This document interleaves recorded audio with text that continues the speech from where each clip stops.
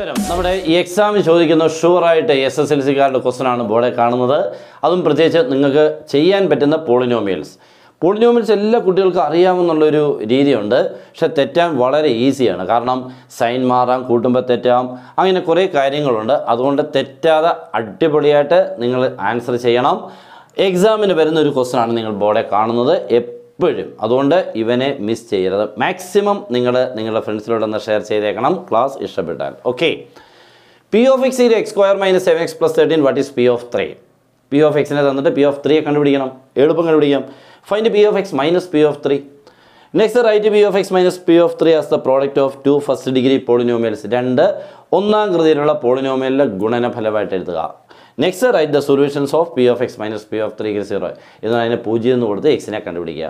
വളരെ ഈസി. ചുമ്മാതെ കുറേ വലിച്ച് എന്നൊക്കെ തന്നേ ഉള്ളൂ. Simple question.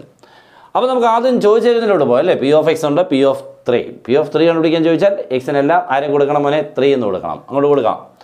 P of 3 is equal to ഈ എക്സ് കാണുന്ന ഇവിടെയും that is 3² minus 7 × 3 + 13. What is 3²? 9. അപ്പം 9 + 7 × 3 21. ശരിയാണല്ലോ. + 13 3 നമ്പറാണേ. 9, 21, 13. പോസിറ്റീവായിട്ട് ഒരു 9ഉം 13ഉം ഉണ്ട് അല്ലേ.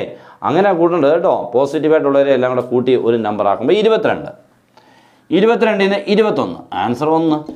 അത്രയേ ഉള്ളൂ പി ഓഫ് 3. അപ്പോൾ നമ്മുടെ ഇവനായി. ഇനി എന്താ പറയുന്നത്? ഒന്നാമത്തെ പാർട്ടായിട്ട് ക്വസ്റ്റൻ തന്നിരിക്കുന്നത് എന്താണ്? പി ഓഫ് എക്സ് നിന്നും പി ഓഫ് 3 കുറയ്ക്കുക. Okay, കുറച്ചേക്കാം. P of X minus P of 3.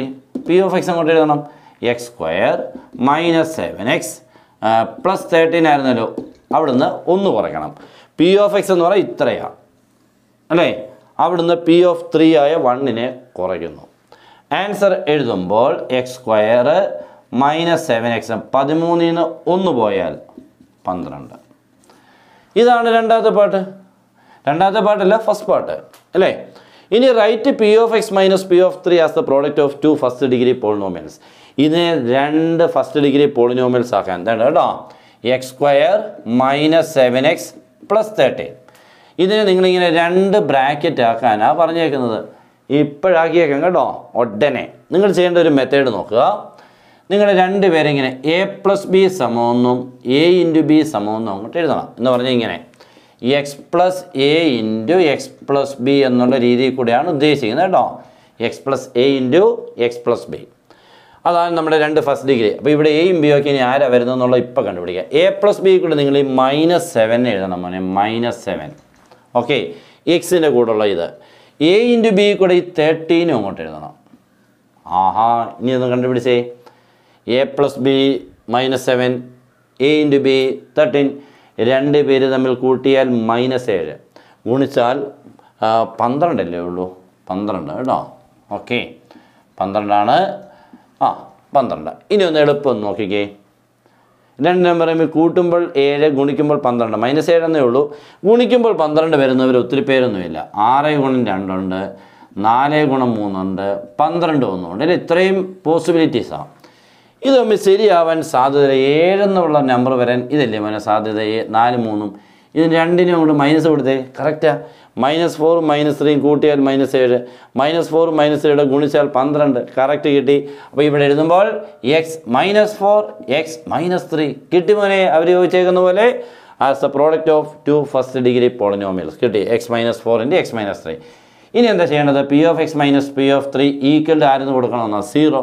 അപ്പോൾ ഇതാണ് നമ്മുടെ P of X minus P of 3 ഇതാണേ. അതിനെ നമുക്ക് ഇങ്ങനെ കിട്ടി. ഇയാളെ നിങ്ങൾ 0 നിക്കേറ്റ് ചെയ്യണം. That is x -4 × x -3 = 0.